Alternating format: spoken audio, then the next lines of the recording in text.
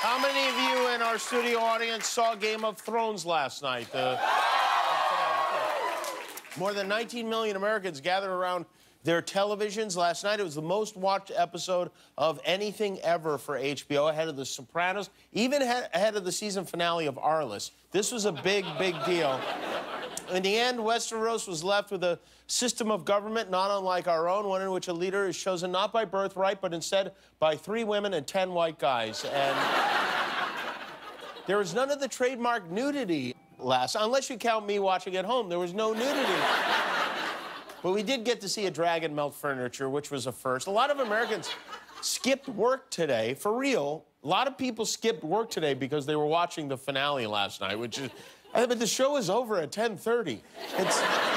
If staying up until 10:30 makes you so tired you can't go to work, you're either too old to have a job or too young to be watching this show. For me, the biggest takeaway was that Jon Snow is a terrible boyfriend, maybe the worst boyfriend ever. Also, nobody knows what's west of Westeros. I mean, even the people who live on the border of Westeros never said, hey, let's go see what's over there.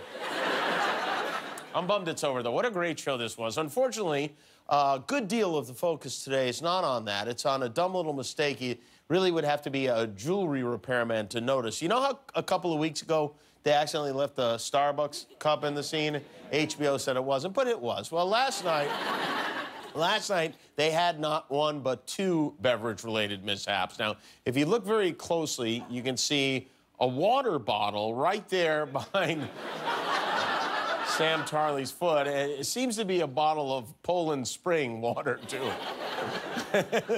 Winter's coming and Poland has sprung. But then another water bottle, this water bottle, if you can see there, is behind the leg of Sir Davos.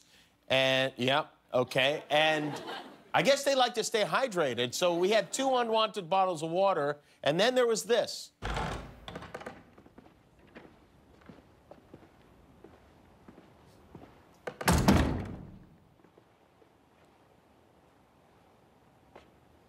Did you bring any wine?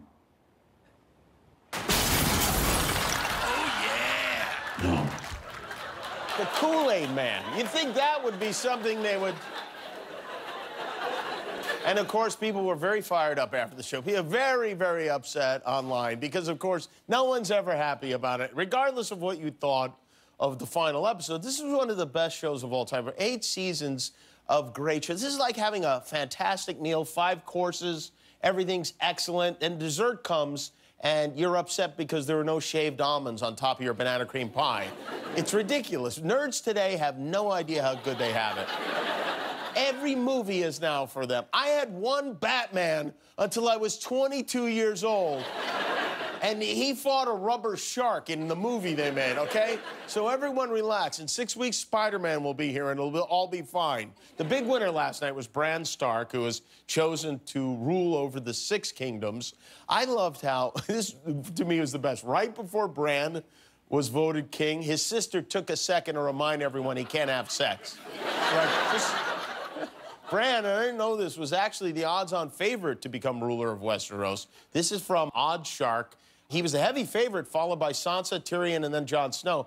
I bet $100 on Pete Buttigieg, but he did not. But even the president weighed in on this. He wrote, Bran is broken and I alone can fix it. President Trump, we made that up. I feel like I have to clarify, which is crazy on its own, but that was us being crazy, not him being crazy. If you like that video, click the subscribe button, but only if you're ready for commitment.